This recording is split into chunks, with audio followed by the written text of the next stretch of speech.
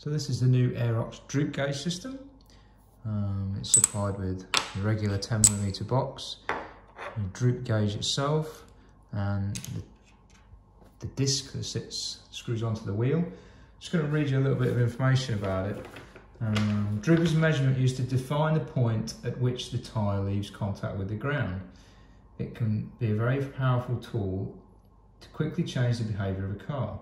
Measuring droop to the axle centre is the most accurate way of doing so, as it eliminates any potential discrepancy in the symmetry of the suspension components. This method is the only correct way to quickly and easily compare droop across different cars without the need to account for differences in car design. So it's really hard when you look at a setup sheet from one car that's got a droop of say 5, and the same from another car that's got the same droop of 5. They could be completely different figures depending on where the droop is measured on the car and how big the suspension components are.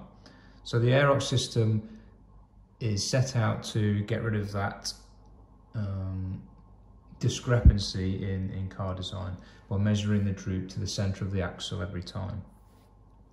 So it's pretty simple to use. You've got your 10mm blocks, you place the car on the 10mm block as normal. You fasten the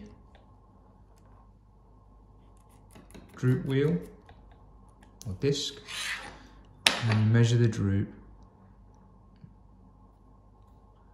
on the droop gauge as you would normally.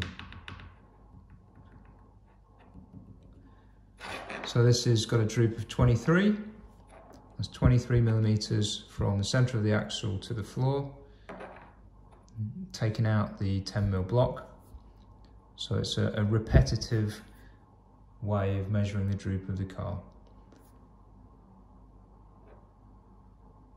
It's got an easy storage function for the wheels, so you don't lose them in your tool bag.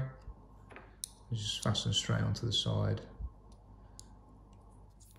of the cage like that.